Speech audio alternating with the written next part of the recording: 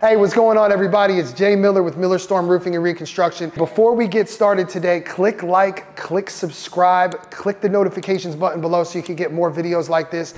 Hey, so big topic that I'm always asked is, what do I say when I knock on someone's door? That is a pretty broad question, but I'm gonna break that down. So it's really important that you know the context of why you are knocking on someone's door. Did the hailstorm just happen? What was the size of the hail? What area are you in? Do you have homeowners in that neighborhood? There's a lot of context that you need to add before you have the purpose, before you knock on a door. Usually where people get the deer in the headlights look is right when a storm happens. Most people don't know how to respond. Most reps don't know how to act when a hailstorm happens. Let's say you're in Fort Worth, 3-inch hail comes and it smashes, right? And you're new to this. What's gonna happen is it's gonna look like a zoo. All the roaches are gonna come out of their hiding place, and there's gonna be every single roofing company out there knocking on doors. You guys are gonna be on top of each other. There's gonna be 10 business cards on top on the doors. People are gonna get pissed. And if you're not there early, chances are people aren't gonna be very receptive to what you have to say at 3 or 4 o'clock in the afternoon. So when a hailstorm happens, get there early. It's early bird gets the worm. It's an old phrase, but I promise you that you wanna be the first person to talk to that person when they're impacted with the hailstorm.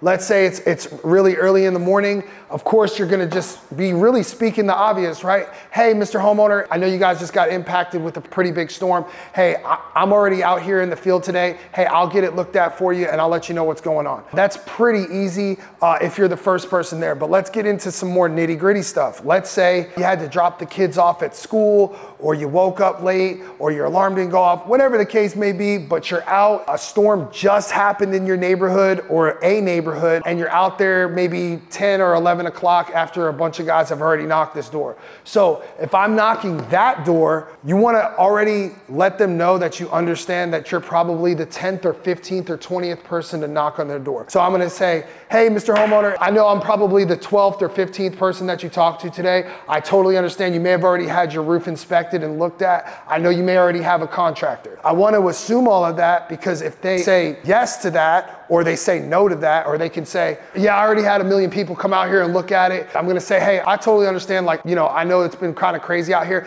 Let me get you a folder with some information just about our company and some differences about us. And now I have more selling points in that folder, which means that we're RCAT licensed, we're part of the North Texas Roofing Contractors Association. I'm able to sell him on the stuff in this folder. While we're going over the folder, I'm able to create more conversation versus him slamming the door in my face. It's called a pattern interrupt, right? So if they're like, no, I'm like, hey, Mr. Homeowner, let me just get you a folder real quick about our company. I'll be right back, give me about 30 seconds. And you run off, you get the folder, you come back, you start going over this information with them, right? And now their blood pressure's kind of starting to slow. They might start seeing, hey, like, oh, okay, you are a reputable company, because anybody can be a roofer out here. And I always say my industry is saturated, but there's not a lot of competition. So you wanna make sure that you're doing your due diligence and helping this homeowner understand how to pick a contractor correctly. It may not be you. Like when I'm talking to a homeowner, I'm speaking completely unbiasedly. Although I am in business, I'm not coming here to be salesy. I tell homeowners all the time, I want to empower you so you can make an empowered decision on your home. That's it.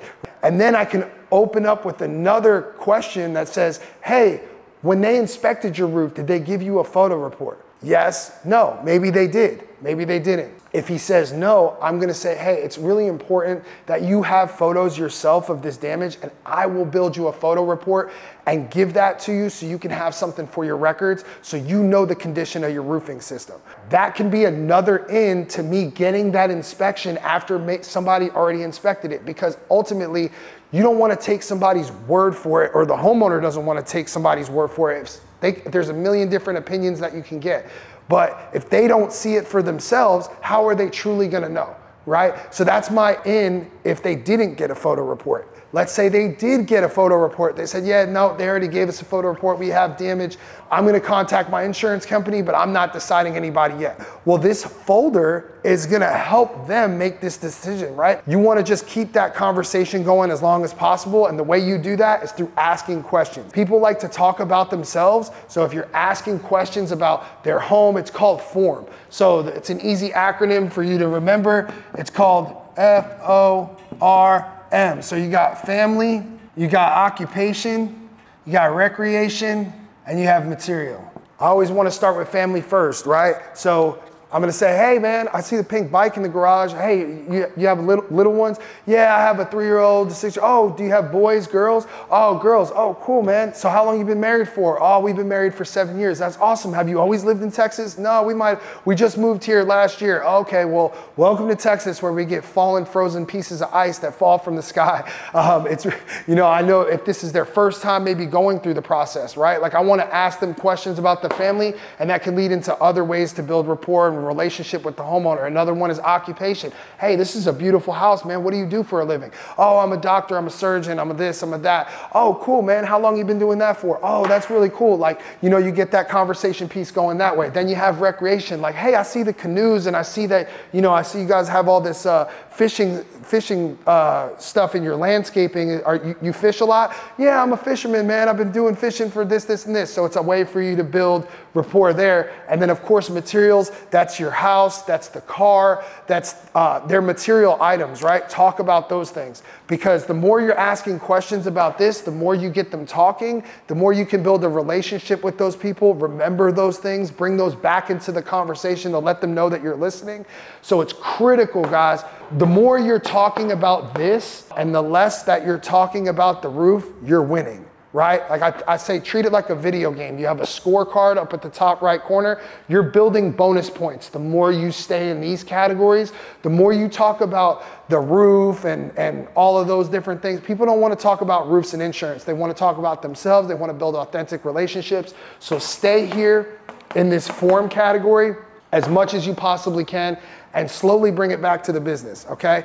The more time you spend with that homeowner, the better. That's a little bit about how to run and talk to homeowners in the middle of a hailstorm. I hope this information can help you guys out when you guys are out in the middle of a hailstorm, out in the field, knocking on doors. This is just some preliminary stuff that you guys can do. So if you like the information, click like, click subscribe, click the notifications button below.